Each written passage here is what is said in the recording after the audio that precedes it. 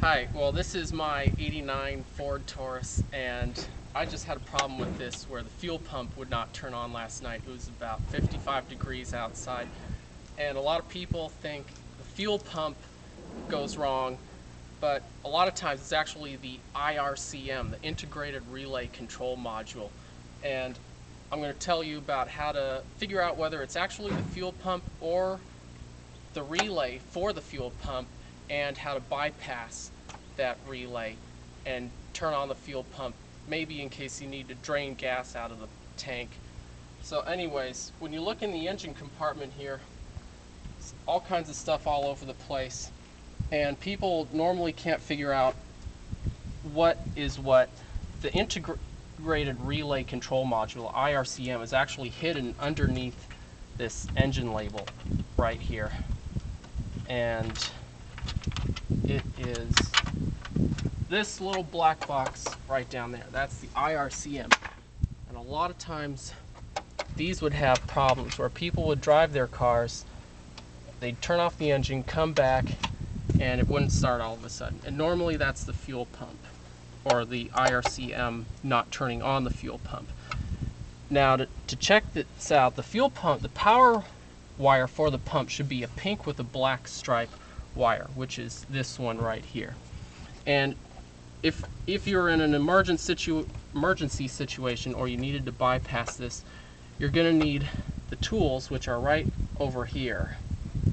Go ahead and let's take a look at the tools. This is what we're going to need for this: 2 electrical screwdrivers, flat blades, a needle nose plier, a jumper wire, and an 8mm gear wrench or socket.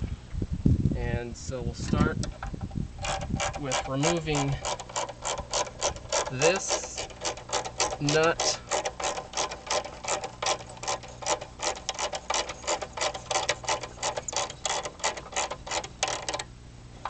I'm trying to pull this out.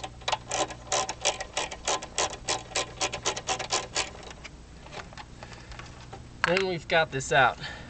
Now you could just bypass, in order to check, if you were just going to do a check on this, we could hook up power directly to this and bypass all of the electrical circuitry. If we put 12 volts of power right to the pump, we could hear it turn on. The best place to do that is at the alternator over here. We'll just slide this boot off. This is connected directly to the battery. So this is a power source right here. Plug in there. And then I'm going to touch this to the number 5 terminal, and if you listen closely, you'll hear the pump turn on.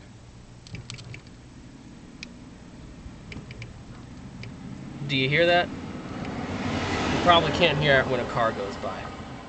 But when you're up close,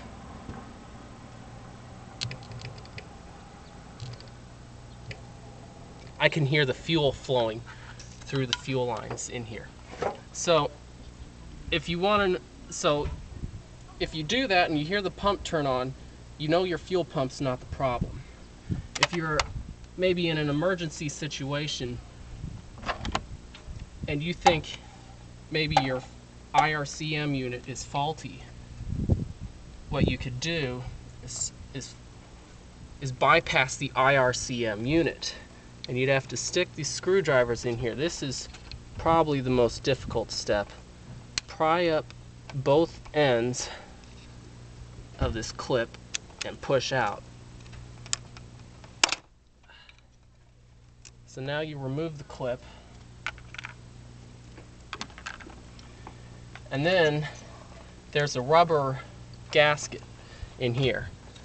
The next step is to slide one of your screwdrivers in and pull this up.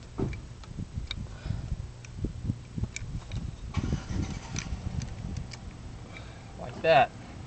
With that out of the way, you'll need some needle nose pliers that have a pretty small tip in there.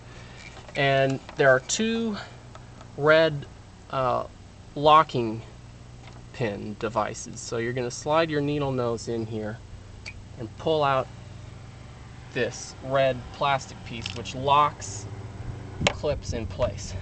Now you take your screwdriver and you can pull one, can push these plastic tabs down and out of the way.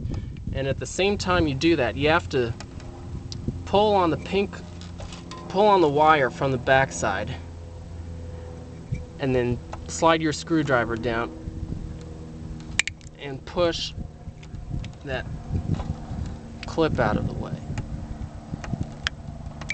Oh, there we go. Now you can slide the wire out.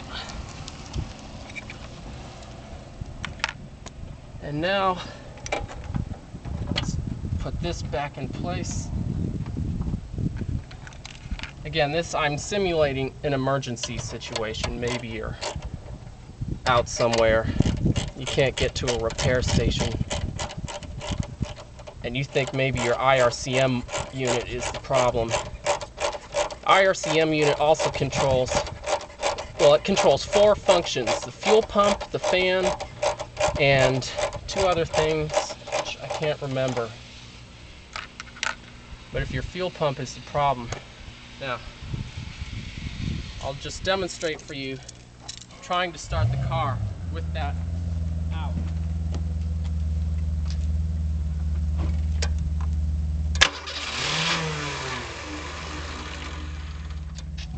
That was the last of the fuel pressure burning off. Now after that, the fuel pump turned off.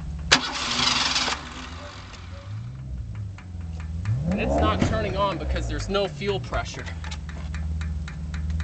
So I'm gonna clip into positive 12 volts and hook this up.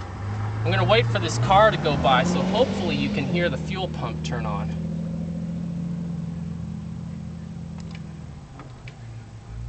Now, if you listen very carefully, it's a high-pitched whine. I'm gonna start the engine. Fuel pump is running and pumping fuel right now.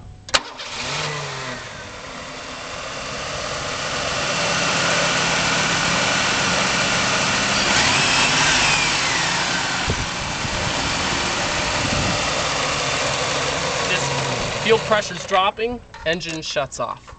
And that's it. Go ahead.